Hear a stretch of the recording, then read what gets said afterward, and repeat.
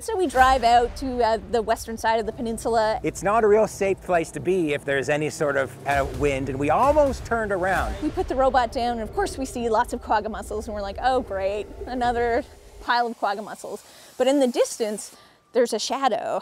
And we get closer and closer, and this shadow just sort of materializes into the back of a ship. Zach Melnick and Yvonne Drabert are documentary filmmakers studying the ecological impacts within the Great Lakes. During the production of All Too Clear, they made a discovery that has never been seen in over 100 years. 10 meters from the bottom. Using a high-tech underwater drone, Melnick and Drabert are able to go down into the depths of Lake Huron that very few people have ever witnessed before. We realized, oh my gosh, this thing is really big. Zach, what have we stumbled across here?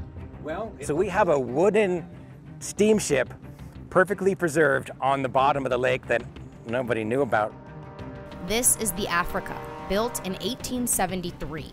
The one clue that we found that really pointed toward the Africa, there's a whole bunch of coal on the ground around this ship. Think of this kind of ship like the transport truck of the 1800s. After speaking with marine archaeologists and historians, the findings were shocking. In 1895, it actually went down in an early season snowstorm. Unfortunately for everyone on the Africa, no one knew where it went, and 11 sailors went down with it. So the captain of the Africa was a man named Hans Larsen.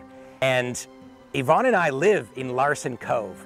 So we live in the community named after the captain who went down with this ship. We also have historic weather information, and from that we can piece together what happened on the day the Africa went down. Incredibly, since the stories broke, 3 of the great-grandchildren of Captain Larsen have actually reached out to us. And so we're going to work with them to try to find a way to honor these sailors who went down 128 years ago. We're going to take them out to the wreck next year and just give them a moment to reflect about what happened to their ancestors. And then after that, try to find a way to memorialize them at the local museum or something like that, you know, try to find a way to remember them. Thanks to their discovery, the Africa is now protected under Ontario law as a historic archaeological site. And the research continues, but not just for the shipwreck. We also quickly realized that people were going to be a lot more excited about finding a shipwreck that's 130 years old than they were about a little invasive mollusk.